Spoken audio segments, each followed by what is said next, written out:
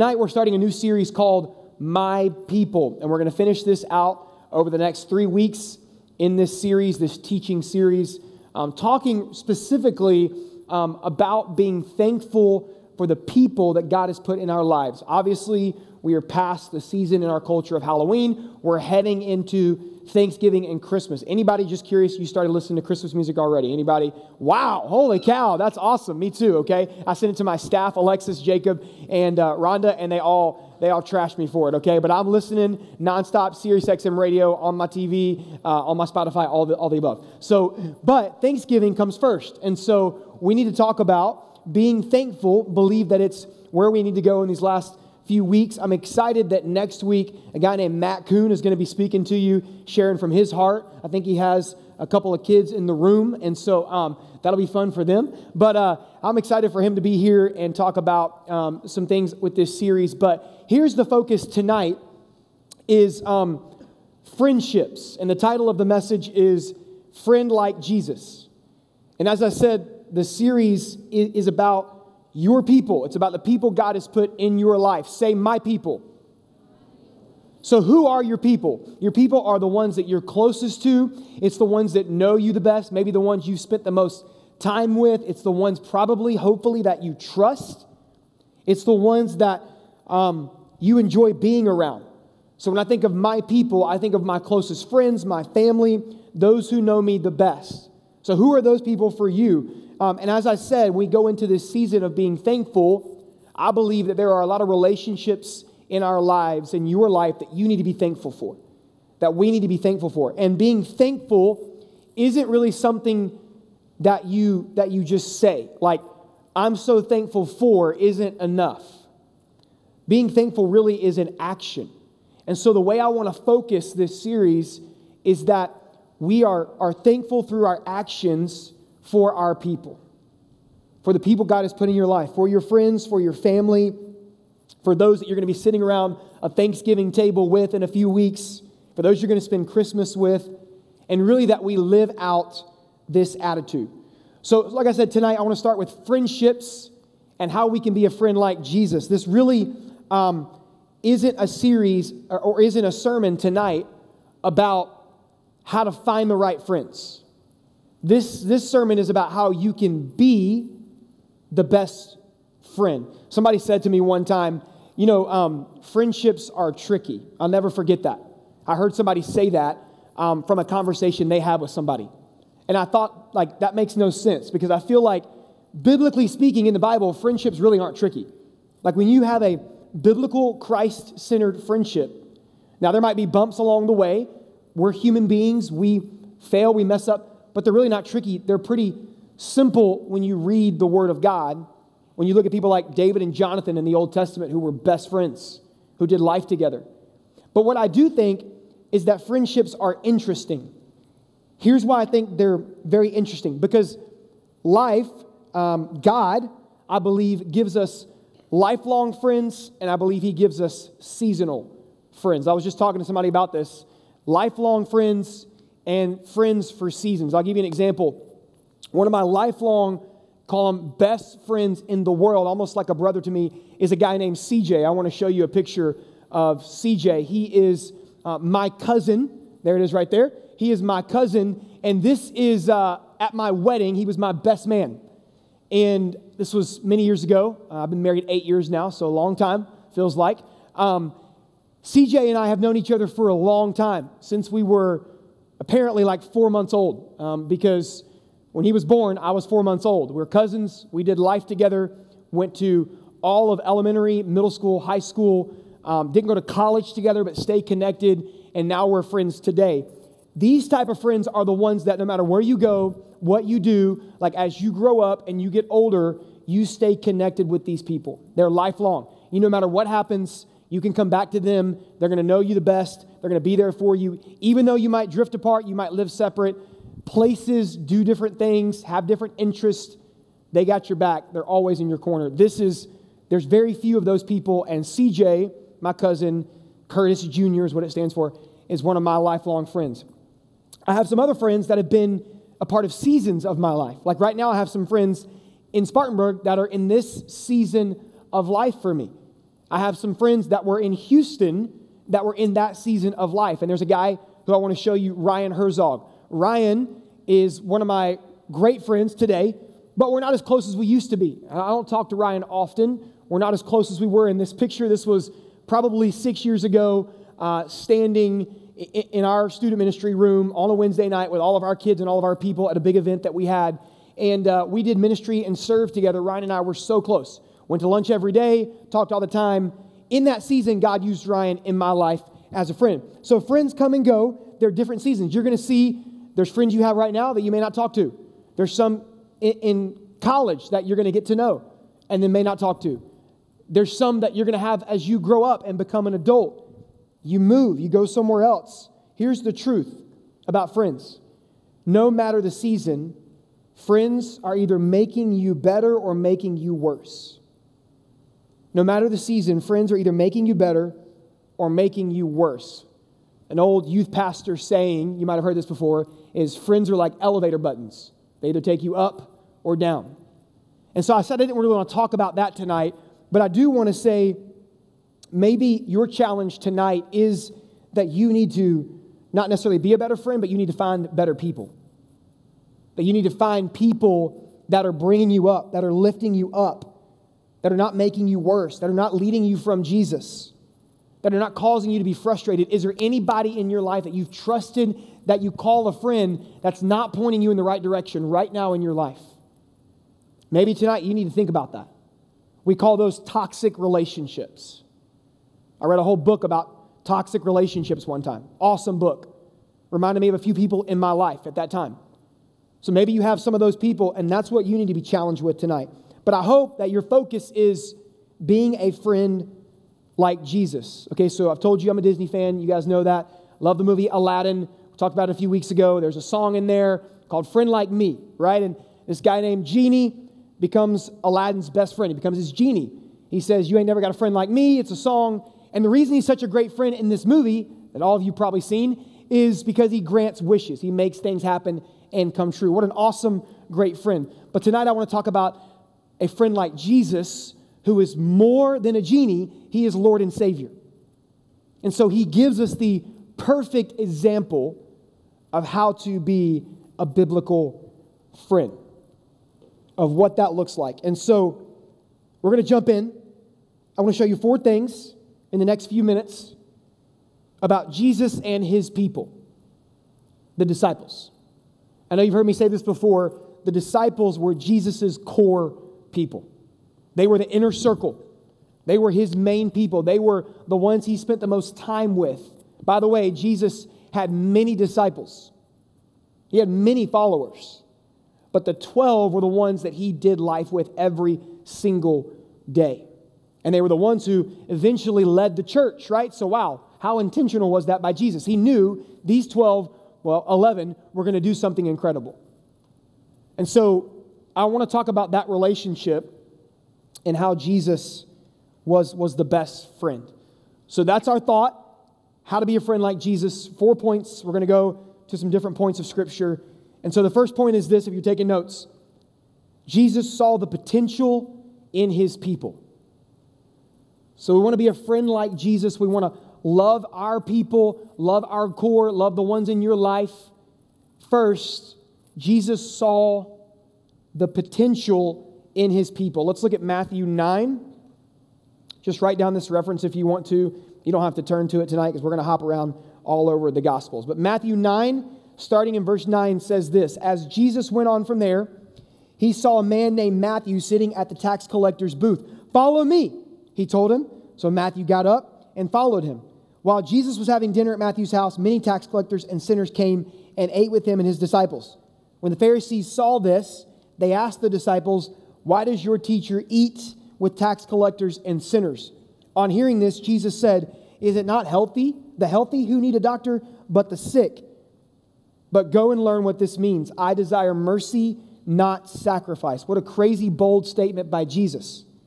"For I have not come to call the righteous, but come to call sinners." Now you might read this and go, yeah, I know Jesus came to save people. I know he came for sinners, for broken. I get that. Okay, I've heard about Jesus. I understand. But I want you to notice not what Jesus says at the end. But I want you to notice the call of Matthew right here. This was the first moment that Matthew joins Jesus' core. He joins the inner circle. Excuse me. Fighting off a cold. This is where he joins the inner circle. And so he comes, Jesus, to Matthew in a very important place. And I don't want you to miss where he meets him. It says he comes to the tax collector's booth. That's important there. I don't know if you ever noticed that before. Why is that important? Because notice where Jesus calls Matthew. He doesn't meet him in an alleyway. He doesn't meet him at his house. He doesn't meet him in a private area. He doesn't call him. He doesn't say, hey, I'll meet you when you're not in front of the crowd, when you're not being a tax collector. I will come where you are and meet you in the mess. Being a tax collector was not a good job. Being a tax collector was somebody who people did not like. Why? You may have heard this. Because they stole money. Number one, they were taking money from you and giving it to the Roman government. Not fun. Never fun to give the government money. Amen, adults? All right. Secondly, he was stealing money, taking money off the top from people, charging them too much. So this tax collector's booth was not the place you wanted to be. It was not a fun place. It's like going to the DMV. Anybody a driver? Anybody been to the DMV? Not fun, okay? Actually, South Carolina DMV is the best experience I've ever had. But Texas and North Carolina, not fun. I've waited for hours. That was also like 15 years ago, so maybe things have changed. But the DMV, I picture, is like the tax collector's booth. You don't want to go. The lines are long, all kinds of people. People are coughing on you. It's just like weird, okay? But you got to do it if you're going to drive. So imagine going to the DMV if you've been there before. You're waiting in a line. It's inconvenient. You got to stand there. Finally, they call your number up. You go up there and they're like, hey, it's going to be $25 for your license. That's what it costs. But we're going to actually charge you $100 because we want more money. And you're like, no, I'm paying $25. Well, then someone who is armed comes out and says, no, yes, you will pay $100. And you're like, well, I guess I have to. That was what it was like. You went to go pay your taxes, which you didn't want to do in the first place, at a place you didn't want to be, and then they were taking money. So Matthew was a hated individual. And Jesus comes to the DMV in broad daylight, not in a secret place, not when he's overcome his sin, not when he's at church, not when he's talking to the Lord, not when he got saved. He comes in the mess. Why? Because Jesus saw the potential of Matthew. Jesus saw the potential of Matthew. Here's the truth I want you to know in this first point. Write this down. Your people need you to see them through the eyes of Jesus. So if you want to see the potential in people like Jesus did, your people need you to see them through the eyes of Jesus. The people God has put in your life need you to see them through Jesus' eyes. The way that he saw, the way that he thought, the way that he talked, the way that he lived. And the truth is that there may be some of you in this room right now who have written some people off in your life. You've written them off for whatever reason. They hurt you. They are involved in some kind of sin. They have turned their back on the church. You're like, they're never going to get saved. I can't bring them to church. I'm done. You've given up on them. But people need you to see them through the eyes of Jesus. So I want you to write this down in whatever you're taking notes on. If you're not, pull something out. I want you to put this in your phone or write this down. I'm going to say it first, and then you can write it down because I want to make sure you do it right. The people in my life need Jesus from me, not blank from me. And in that blank, I want you to put your name. So, for example, for me, the people in my life need Jesus from me, not Seth from me. You people, my people, they don't need Seth. Seth is an angry, judgmental, broken, impatient human being. My people need Jesus. My daughter needs Jesus. My wife needs Jesus. My friends need Jesus. They don't need Seth. Here's where we get in trouble. When we start thinking your people need you. Nobody needs you. Jesus don't need you. He wants you. He wants to use you. So when you get in those moments, those selfish, fleshly moments with your people, be reminded, people need to see Jesus. I know I'm frustrated. I know I'm angry. I can't believe you did that. People need to see Jesus right now. How many times was that man betrayed? How many times was that man stabbed in the back? How many times was that man made to be a fool? How many times did people say something that he was like, I told you 100 times, Peter, how do you not get it? Yet he still continued to love and forgive and give grace. What if people saw Jesus in you? And what if you saw people not for who they were today, but who they could be if Jesus changed everything? Because he saw Matthew, a tax collector, man, I can change everything about you, not because of me, actually because of me, but because of God the Father who sent me to bring you salvation. So what if we saw people as what they could be if Jesus changed them? Number 2, Jesus made time for his people. I need to get a better case. Jesus made time for his people. Number 2. John 21, verse 10. Jesus said to them, bring some of the fish you've just caught. So Simon Peter climbed back into the boat and dragged the net ashore. It was full of large fish, 153 to be exact. But even with so many, the net was not torn. Verse 12. Jesus said to them, come and have breakfast. None of the disciples dared ask him, who are you? They knew it was Jesus. Jesus came, took the bread, and gave it to them, and did the same with the fish. This is now the 3rd time Jesus appeared to the disciples after he was raised from the dead. So here's what happens in John 21. The point here is Jesus made time for his people. The very end, before Jesus is about to leave and go to heaven, he's come back to life, he's resurrected. He appears on a beach to the disciples, and they're fishing, which is what they normally do. Notice how the disciples went back to the old way of life. Jesus died, and they're like, well, I guess Jesus is dead and gone, and we're hopeless, so let's just go back to fishing. When Jesus had just called them for 3 years out of that life.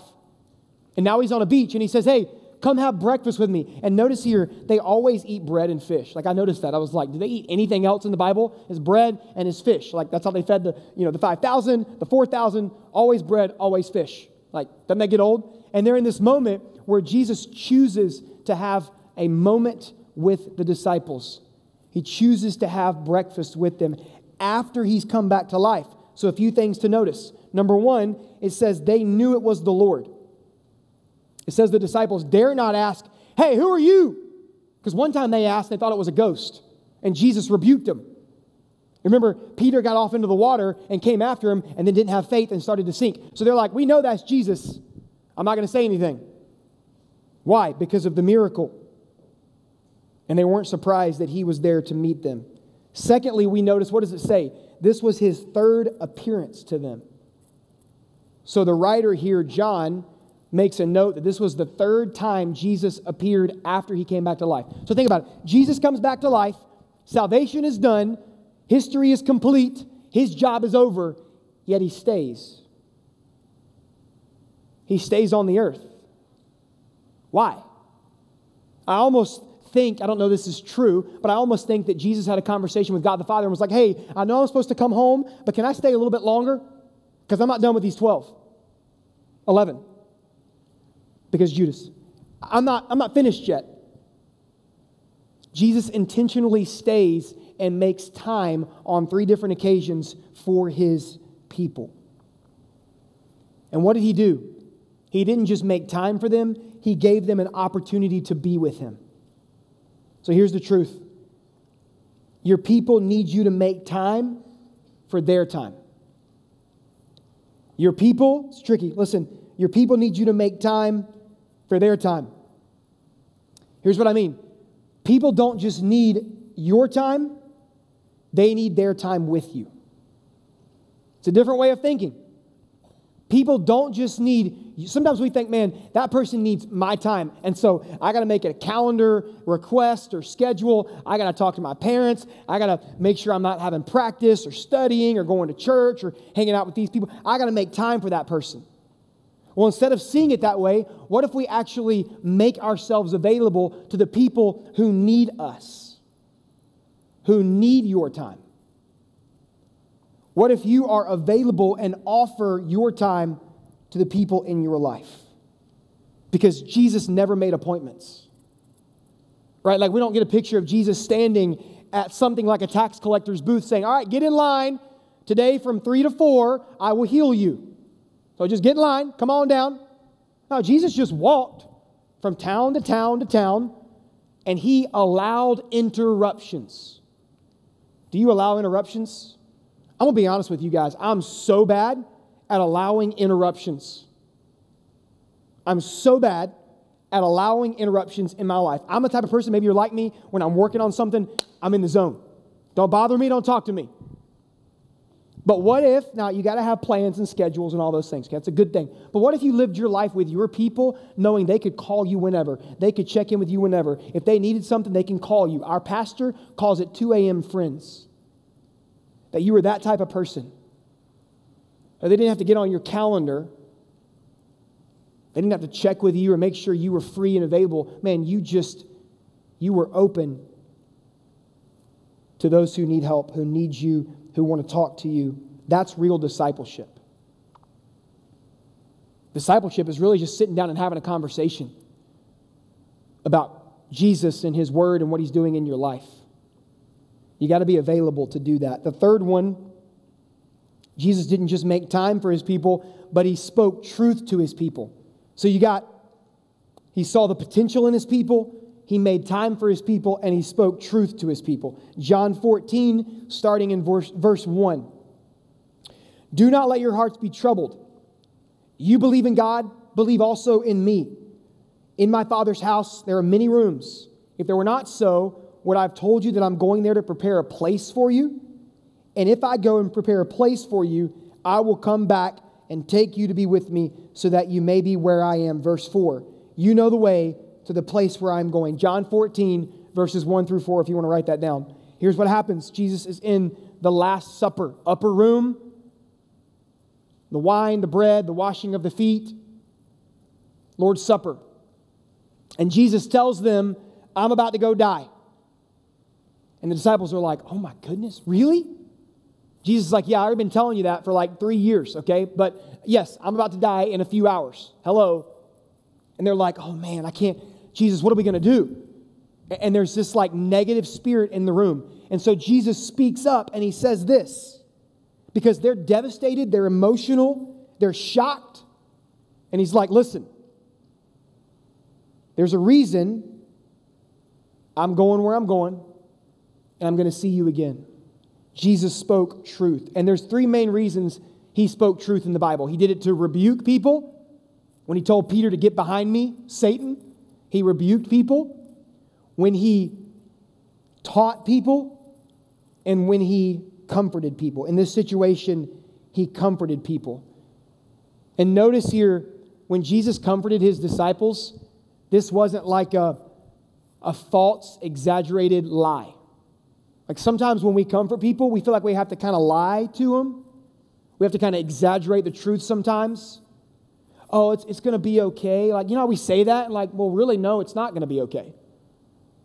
Like, truly, like if I'm in a situation, I don't want somebody saying it's going to be okay because it really might not be.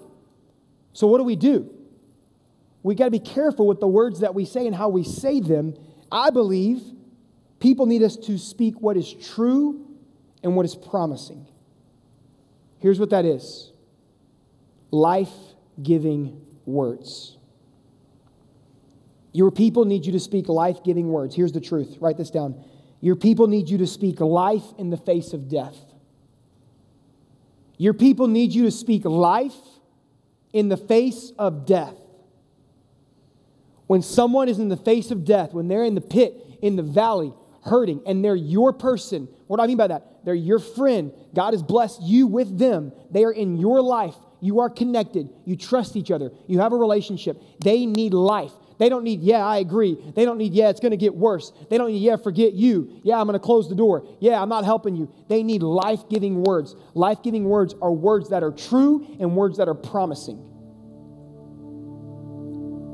Words that are true and words that are promising.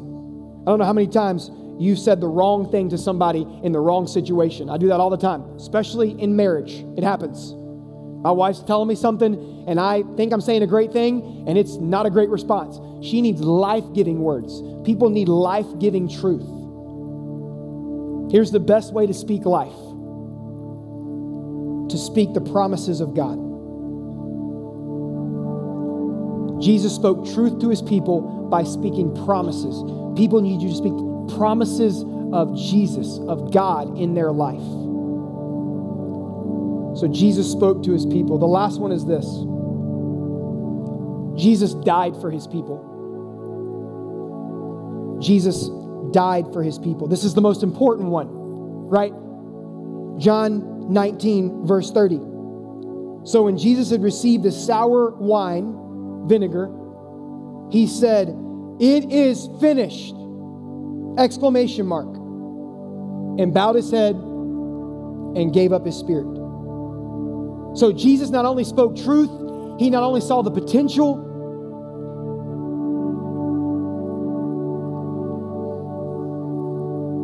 what did he do? He died for him. He died for his core. And guess what? You know this if you're a believer. He didn't just die for his core. He died for everybody. He died for every single person. That's how Jesus was the ultimate friend. He sacrificed his life. And here's what I'm not saying. I'm not saying that you need to be willing to die for your people. I'm not saying that at all. I think it's foolish, yes, foolish for us to sit here and say, I'm willing to die for this person. Are you really? Maybe you are. There's only a few people in my life who I'm willing to die for. I can tell you two. My daughter, my wife. That's pretty much it. I love you guys. But I got some people I got to take care of. So I'm not saying that. Here's what I'm saying. You got to be willing to sacrifice. You got to consider others before yourself. Philippians says, consider others. It says, put on the mind of Christ by putting others before yourself. We just talked about it on Sunday morning a few weeks ago. Being a friend like Jesus, it may mean you need to change the way you view friendships. Maybe tonight you walked in here thinking, man, I have friends in my life for what they can give me. Or you're looking for new friends in your life, new people in your life for what they can give you, for how they can benefit you, for how they can help you. But what if we viewed it differently? What if your motive for looking for friends was more about help than it was about have? Like, I want to find the people that no one else is talking to. I want to find the people that are different than me. I want to find the people that may not know Jesus. Because I'm all about helping and not about having. And the beauty of friendships is the blessings that come along the way. Is how Jesus uses them along the way. So what does that look like for you tonight? Maybe tonight you're the person who needs to deal with some toxic relationships. I'm not saying don't do that. Do that tonight. Deal with that tonight. Begin that process. What does that look like? Come talk to one of us. I want to help you handle it. It's not just ending a relationship cold turkey, like just cutting someone out. It might need to be that, but before you do that, talk to somebody. You can really hurt somebody by doing that. Hopefully tonight, you thought about the people in your life. And over the next few weeks, I want us to think about the people in our lives. How can we show them how thankful we are? It's being a friend like Jesus. It's speaking to them like Jesus did, giving them a time like Jesus did, telling them truth like Jesus did, sacrificing like Jesus did. So what does that look like for you?